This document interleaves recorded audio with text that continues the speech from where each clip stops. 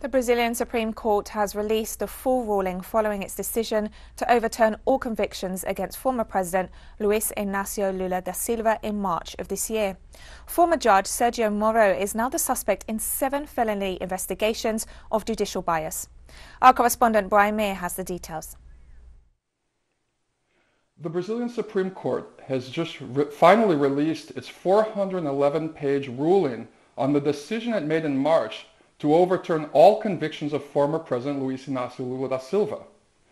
The report also declares that former Lava Jato Judge Sergio Moro, who also served as Justice Minister in the Jair Bolsonaro administration, is now the suspect in 7 felony investigations of judicial bias. Now, these 7 counts of judicial bias include illegally wiretapping Lula's defense team so that it could map out possible moves by the defense.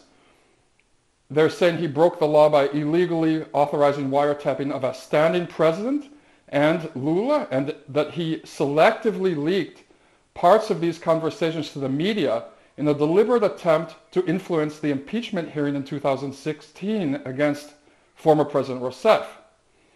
It also accuses him of conflict of interest in accepting the position of Justice Minister in the Bolsonaro administration after, as the document says, he clearly helped Bolsonaro.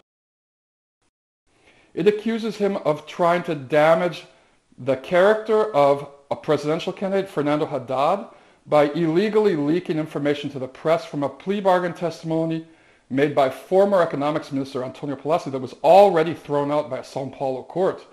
And it accuses him of trying to interfere to keep Lula behind bars after a judge from a higher court issued a habeas corpus for him in 2018 after he'd been in prison.